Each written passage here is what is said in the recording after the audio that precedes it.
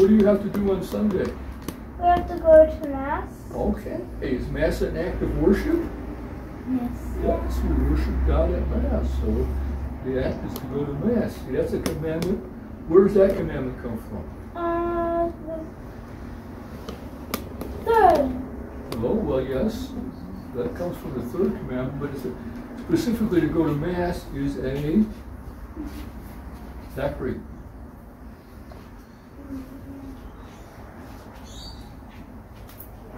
You don't know. Benny. It's a very easy question. Very, very easy. Julia.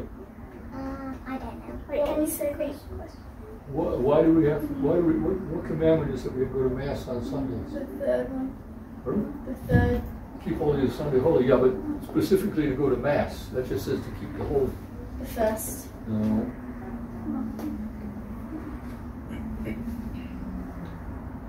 Emily.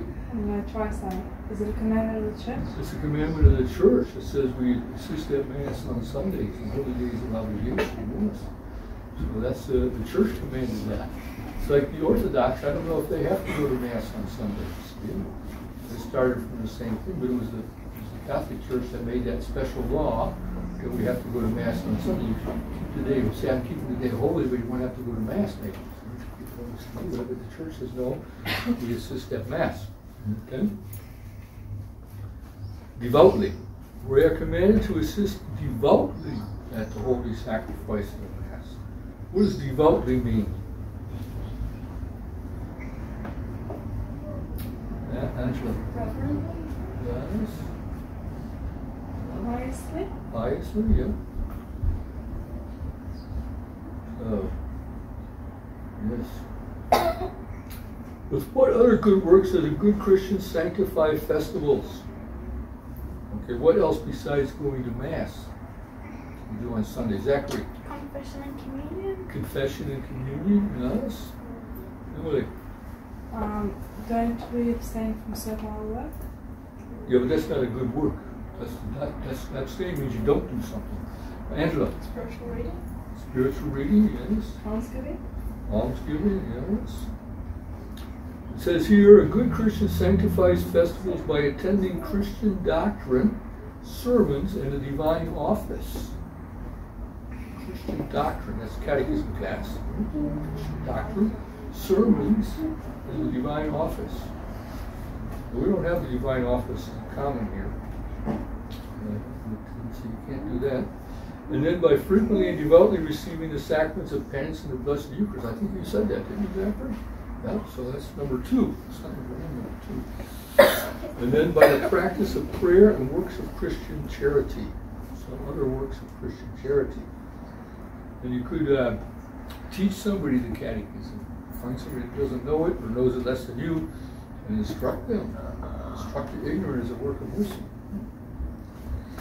What does the third commandment forbid?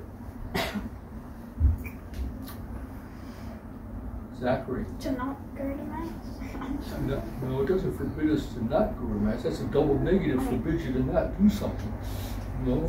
Is this about Sunday Mass? No, yeah, what else? What is forbidden on Sunday, Joseph? You can't work so much. Don't work so much. That's it. Don't work so much. Third commandment forbids servile works and any other works that hinder the worship of God. So it's supposed to be a day of rest from servile works. What is a servile work? Benny?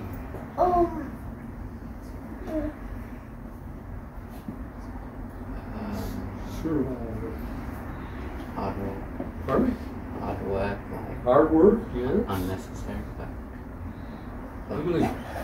Any work that you get paid for or which requires manual labor, like heavy manual labor? No, it's not any work you get paid for. You get paid for non-servile work. Lily? Work where you serve. What? Work where you serve someone else. Serve someone else? No. I mean, like serve, like servant. The servants? Yeah. Well, work that a servant will do, yes. But yes, it's manual work. Work that requires the use of the body more than the mind. More than the body, more than the mind. So, cutting grass, for example. You don't have to think too much about cutting grass. It doesn't take much mental power at all to cut grass. Change the tire, maybe a little bit more. You get which words do I put the button notes on and all that. But not much. So those would be manual works or farming. Now they use tractors. Emily? But we're not allowed to go to work on Sundays either. We're not allowed to go to our job. You're allowed to do non-servile work. Yes, it says servile work is forbidden. So if you're a lawyer, you can work on Sundays. That's not servile work.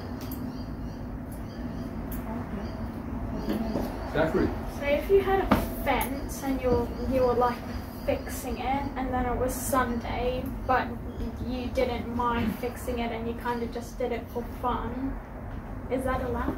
It's servile work to fix a fence. So, That's Mr. Burschlick, he fixes fences. That's servile work for sure, Lily. But why can't you do something that you think's fun? Even if it's hard work, what if you enjoy it? And it is relaxing. If it's servile work, we can't do it. No. It's a hobby or something. Yes, Lily? Is it actually a sin? Yeah. Unless you only do it just a little bit. See what it says in the next question. Turn the page. What servile works are forbidden on festivals?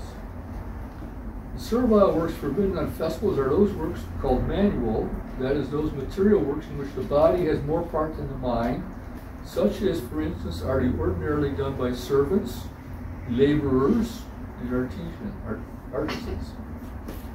Laborers work with artisans. So an artisan is a skilled laborer, right? A carpenter or somebody who makes stuff that takes a bit of skill. See, a laborer is a common laborer. They go out and they line up, get hired on Saturday in the morning, work for the day. That's a day laborer. So they do that still in some places. Guys looking for day jobs, just looking for a job for the day. Emily. So if your hobby is doing something related to what artisans do, you can't do it on Sundays? Your hobby is what? If as a hobby you do some kind of work as an artisan, you're not allowed to do it on Sunday? No, an artisan, no. That's what it says, ordinarily done by servants, laborers, and artisans. That's right there in the book. What sin does one commit by working on festivals? One commits a mortal sin by working on festivals. Brevity of time, however, will excuse from grave sin. So if it's only a short time, it won't be a grave sin. so what would the maximum amount of time be? Well, it's not put down in minutes and hours, is it? I think some authors say less than 2 hours would not be a grave sin. Is servile work permitted at all on festivals? Lily? Yes. Yes, all right. Like, short amount of time. Harvey? Short amount of time. No. On festivals, those works are permitted which are necessary for life or for the service of God, as well as those done for a grave reason, with leave when possible from the pastor. If you have a good reason. So the cows are getting out, you got to fix the fence. Then you can go fix your fence, Zachary. You got to keep the animals on the road, running around the road. Something like that. So if there's a good grave reason, then you can do it on servile work on Sunday.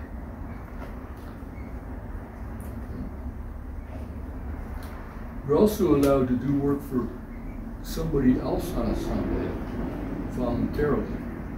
Like if your neighbor broke his leg and you can't plow his field, you don't have time to plow it during the week, you can go on Sunday and plow it for him, or something like that. So you're doing it for caring for him because he can't do it right now. It needs to be done.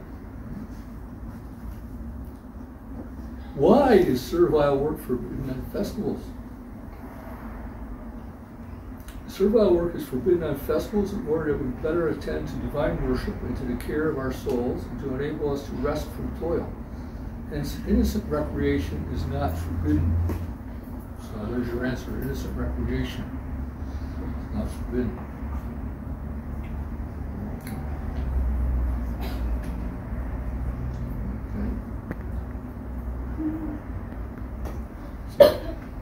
What else should we avoid on festivals? We should above all avoid sin. And avoid that every day, not just festivals. Avoid sin. And whatever leads to sin, we got to avoid that every day, such as dangerous diversions and dangerous places of amusement. Dangerous diversions, that's the dangerous entertainment, I would say. Diversion, the word here, word from the word. But it doesn't say here, but the commandment is to keep holy today. So it's not just 1 hour of the day. You go to Mass, okay, I gave that time to God, the rest of the day is mine. It's the Lord's day, it's not the Lord's hour. So we're supposed to keep the whole day holy. Do good works the whole day. That's why they say go to divine office. St. Teresa, the child Jesus, when she was a little girl, her father took her to Vespers on Sunday afternoon. So you had Vespers in the church, and he took her to Vespers on Sunday afternoon. So they went in the morning and they were back in the evening. Vespers. That's the evening prayer of the church, Vespers. So we don't say it publicly here.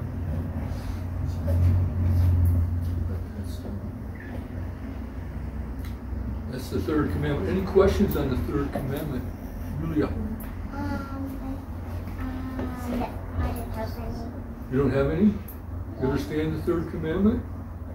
I beg your pardon? Do you understand it, the third commandment? I'm not sure. You're not sure. You understand it, Joseph? What is Should you go to Mass on Sunday? Yeah, you're obliged to go to Mass on Sunday. You can go to chapels on Saturday. You can go other days. You have to go on Sunday. Keep the We always Sabbath go day holy. Yeah, that's right. That's why you go, because you have to go. Well, That's why you go on Sunday, because you have to go on Sunday. See? so if my mom was having a baby, Well, the baby doesn't have to come.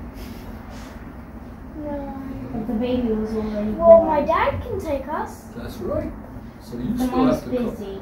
You still have to come. Maybe your mother might be excused from coming. And so mother can be excused from coming. There's a good reason not to come. But that doesn't excuse you. You gotta learn how to come on your bicycle back to your creek. No way. Go you can on do my that. bicycle. Oh, yes, you could. I'll show My you some. bicycle is already flat. All right, I you gotta can do go it. on a skateboard. All right, or anyway, a scooter. that's what your bicycle. Yes, you have to come on Sunday. Every Sunday. Every Sunday. Every single Sunday. And Christmas, Keep the Sundays holy. keep the Sundays holy. The Right? Sabbath. Keep the Sundays holy. All right, what's the fourth commandment? Let's see, Lily, what's the fourth commandment? Honor thy father and mother. Honor thy father and thy mother. Very good. I was going to say that. What does that command, Joseph? Well, you have to honor your father and your mother. Like Do what they say. By obeying them. By obeying them. Doing stuff what they want you to do. Yes, honor thy father and thy mother commands us to respect our parents, obey them in all that is not sinful, and assist them in their temporal and spiritual needs. Assist them in their temporal or spiritual needs. So if you see your mother doing something, you can say, Mother, can I come and help you? That's what assist means. Assist means to help somebody. Try to help her. What does the fourth commandment forbid, Julia? Forbid means you can't do it. I don't know. You don't know? Betty, do you know? No? Why you would teach Julia? Emily? It forbids you to strike your parents, forbids you to talk back, I guess, to your parents. Yes. Forbids you to leave them in need. So if you, for example, I think an example that was used was if you want to go to the convent or become a priest and your parents need you and they're relying on you, you can't just go. Disobeying?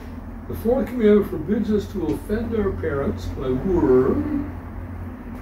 By word, so we have to be respectful in our speech to our parents, or by deed, or in any other way. Word and deed, that's most things, but if there's any other way, we can't do that anyway. We can't offend our parents. So that's what the fourth commandment specifically says. What other persons does this commandment include under the names of father and mother? Oh, so it's not just father and mother, it's other people as well. Angela? Are we? You were going to say no? No. Our superiors? Our superiors, yes. Also includes, that's exactly right. Under names of father and mother, this commandment also includes all our superiors, both ecclesiastical and lay, which we must consequently obey and respect. So all superiors. So especially if, like, if your parents put somebody in charge of you, then you have to respect them. Whence? What does whence mean? Zachary. From where? Like From when? where? Right, very good. Whence are derived the authority of parents to command their children and the duty of children to obey their parents? That's an easy question. Really? What if they don't respect you? The parents respect you? No, like superiors. Your superiors? They're not obliged to respect you. The Bible says we have to respect our superiors. It doesn't say the superiors have to respect those under them.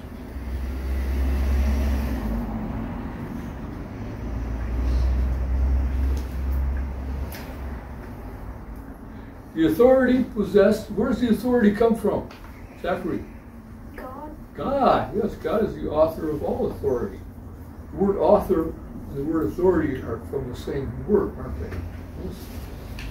The authority possessed by parents to command their children, the obligation of children under to obey their parents are derived from God, who constitute an established family life, in order that in it man might have the first helps that are necessary towards his spiritual and temporal well-being. So helps necessary, or first helps, that's what the parents are doing towards your spiritual and temporal well-being. St. Paul says you have to even obey the forward. Superiors are forward. The what? This is in the epistle of St. Paul. Even the forward, he says.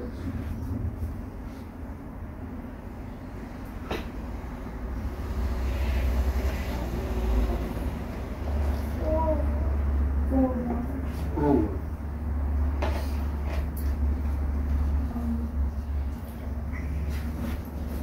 I don't know what it is. Yeah, that's your handbook. No, that's the word St. Paul uses in the forward. What does it mean? It means when they're mean and nasty. Still respected. Okay.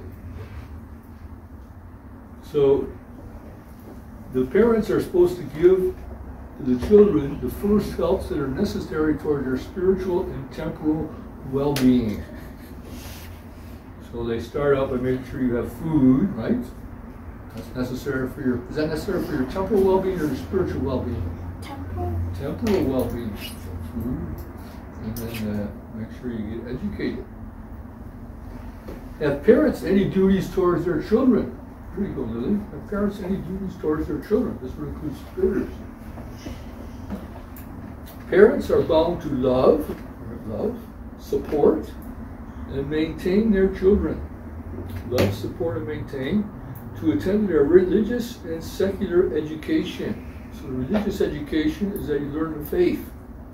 Secular education is that you learn things for the world, like reading, writing, arithmetic. 3 arts. Give them good example.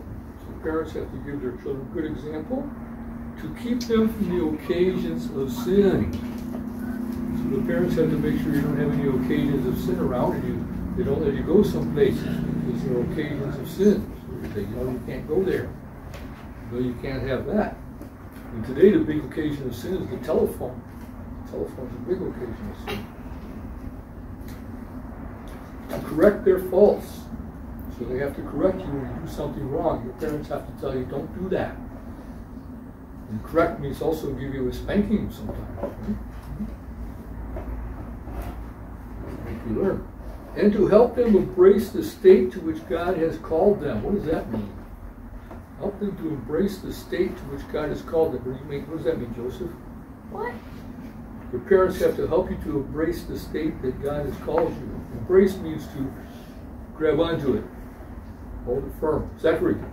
Like your vocation, whether you're going to be single or married or a religious order. That's right. Yes. Emily. It means they have to encourage you in your vocation. Encourage you. Well, they have to help you to embrace the one your God calls you to. Yes. All right. Yes, they can't impede you. Sometimes parents do that. So, St. Thomas Aquinas, they tried to stop him from going to be a monk because they didn't like the order he was going into. He was a mendicant, or they were rich people. So he was a rich boy, and they didn't want him to go into this poor religious order. If he'd gone to be a Franciscan, that would have been even worse. Father St. Francis, but anyway, the Dominican still was a begging order.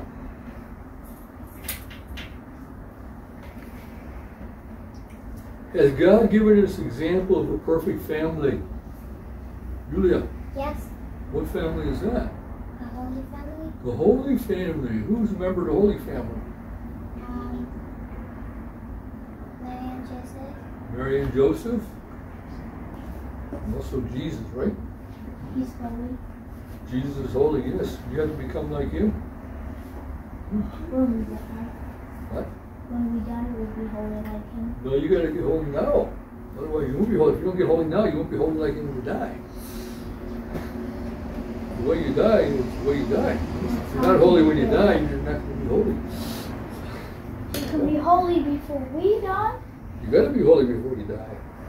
You're supposed to be holy now, Joseph. I am. All right. Good. That's good. All right. God gave us an example of a perfect family in the Holy Family, in which Jesus Christ lived subject to the Blessed Virgin and Saint Joseph until his 30th year. What does subject mean?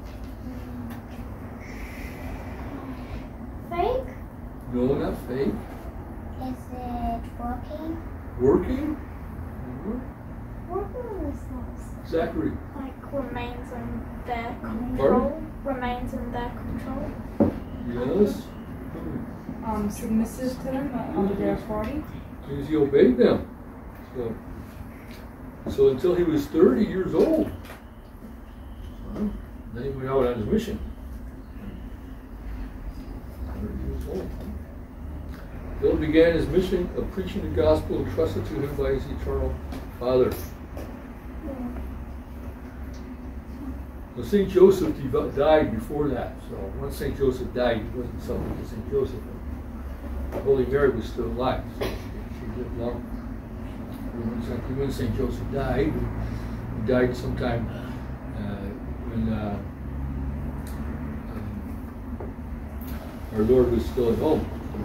Mary died just like Jesus. No, she didn't die on a cross. No. Jesus died on a cross, but Mary didn't die on a cross. But St. Joseph taught the trade, and then when St. Joseph died, Jesus took over the family business. His father.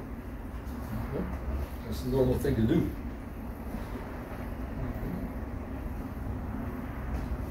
If families were to live alone, cut off from one another, could they provide all their material and moral needs? Families living alone, it's your family. No? Because you need some outside influence. Because your family, you need your family, but you also need other people. Because, especially priests and nuns to help you. Supermarkets. Yes. Petrol stations. Yeah. That's right. If families were to live alone, cut off from one another, could they provide for all their material and moral needs? If families lived alone, cut off from one another, they could not provide for their individual needs. And hence it's necessary that they be united in civil society so as mutually to aid one another for the common good and happiness. So there's civil society to mutually aid one another. So we have division of labor. So one person does this, another person does that, and another person does that. That's the way it's supposed to work. And in the communist way we have today, it's not so good. What is civil society? Emily? It's the world. It's a group. It's a large World, group you're of one people. world, you're one world, are you? Well, it's a large group of people sharing the same, usually nationality, the same, living, having the same patriotic. They're united under a government. Yep, that's right. Sharing. Civil society is the union of many families under the authority of one head, that's the government, for the purpose of assisting each other in securing their mutual perfection and temporal happiness. So, the first end of civil society is temporal happiness. That's happiness in this world. So that everybody has enough sufficient goods and things to be able to live without worry about it all the time. Whence comes the authority which rules civil society? Emily? From God. From God, yes, also. Because God established civil society for the common good, for the good of all of us together. The commonwealth, the common good. It's a purpose. So it comes from God. The authority also in government comes from God. Are we under any obligation to obey the authority that governs civil society? Zachary? Not necessarily. Like if it isn't really, like how Pope Francis says, you can honor all gods, well that's something we shouldn't do, so. Emily? Should honor the head of the civil. We should obey the head of the civil society unless he is ordering us or commanding us to do something which is against the law of God. All who form part of civil society are bound to respect and obey authority because that authority comes from God and because the common good so demands. So we have to respect and obey authority. Are all laws imposed by the civil authority to be respected? Yes. In accordance with the command and example of our Lord Jesus Christ, so our Lord obeyed the Roman authority. All laws imposed by the civil authority are to be respected, provided they are not contrary to the law of God. So we have to obey God rather than men. So if they make a law that's contrary to the law of God, then you don't have to obey it. Like, for example, they say you have to get vaccinated. You say, no, I'm not going to get vaccinated. Emily? Well, if there's a vaccine which is technically morally okay, but it's dangerous to your health, you can't take it because God told you to look after your health, isn't that? Well, we don't. The government has no authority to tell you to get vaccinated anyway. It's an abuse of authority. So yeah, when they abuse authority, like they do in communism, which we have here, then we don't have to obey it. But just when they make all kinds of annoying regulations that are totally useless, then we have to respect them and obey them, I guess. Have those who form part of civil society any other duties besides respect and obedience to the laws imposed by authority? Well, they should help the other members of society. They should help each other. Besides the obligation of respect and obedience to the laws, all those who form part of civil society, that's you, Joseph, are bound to live in peace. So you're supposed to live in peace. And to endeavor. What does endeavor mean? Angela? Does it mean like to strive for? To strive for, yes. You could say try, that would be an easier word. Endeavor, each according to his means and ability to render that society virtuous. So you have to endeavor to make society virtuous, Zachary. Are you doing that? Making society virtuous? Peaceful. Peaceful. Orderly and prosperous. What does prosperous mean? Nastasia, do you know? No? You know Joseph? You heard of St. Prosper? Prosperous. Sacred. Thriving. Pardon? Thriving. Thriving, yes. Wealthy. Wealthy, yes. Okay, that's the second, third, and fourth commandments. Any questions on the fourth commandment? So today we have to, all authority is corrupt today because they're not obeying God. They're not doing their duty. So the authority is this the eraser? Authority is delegated. Delegated. Who? Our Lord Jesus Christ said what? All power,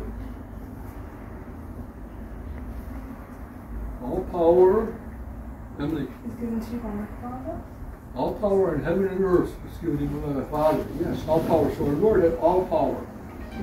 Now he shares, so he's the King of Kings and the Lord of Lords, so he shares that power with others. So he delegates power, but he doesn't delegate all power. He delegates some power. So he delegates some power to the church, to St. Peter, church, and he delegates other power to the civil government.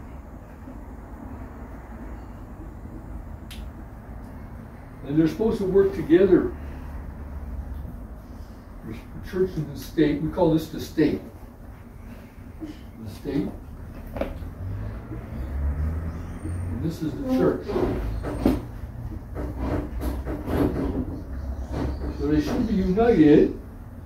So when the people are Catholic, you should have a Catholic government. Now, if the people are pagan, well, you're not going to have a Catholic government more likely, see? So unless you go in and conquer them. And we go and conquer them so we can convert them. In the world in the last few centuries, 3 or 4 centuries, England went and conquered a lot of places. But England had left the faith by that time. So they tried to convert the heresy. They brought their heretics along with them to convert the heresy. So the Irish priests and missionaries had to ride on their coattails and then try to bring the faith into these places. Because Britain, the government was not united to the church; it was united to a false church, a false religion. So they were united to each other, but it was false, and that's who conquered most of the world for a while there. Right? They controlled a lot of the world, and that's what happened. But the Catholic missionaries had to come in behind them or with them and try to bring the faith to the people, because that's the reason to go into a pagan land or something. It's not just to take all their resources and this and that, but to also bring them the faith, and, uplift them and make them fellow Catholics. That's what the Spanish did in South America. So the Spanish went to South America and they converted the whole continent. The whole continent, the Spanish and the Portuguese together, converted the whole continent. The whole continent became Catholic for many years. That's what the governments are supposed to do. That's the civil authority is supposed to work with the church, so it brings the missionaries, and then the church is higher than the civil government, so the church can correct the civil government. And the Pope can write a letter to the Prime Minister and say, what you're doing here is not correct. Stop doing it. And say you're doing good. That's all right. But they're supposed to work together, and the state takes care of the temporal needs, but especially it's supposed to provide a temporal environment where it's easy for everyone to save their soul. So the state has to keep away sinful behavior. So the state has to outlaw sinful behavior and outlaw that. And bad entertainment, they have to ban bad entertainment, and they have to ban all these things by the civil laws. We don't want these corruption here to corrupt us, and ban bad doctrine. That's why they have to keep the heretics out. So that will corrupt the people, the heretics. which is what has happened today in our world, because the church stopped protecting the people. The church didn't do its job, and the governments all collapsed because of paganism, because the church wasn't there to tell them, no, you can't collapse. You have to be good. So they're supposed to work together. All right, we'll stop there. We'll say rosary. Pray.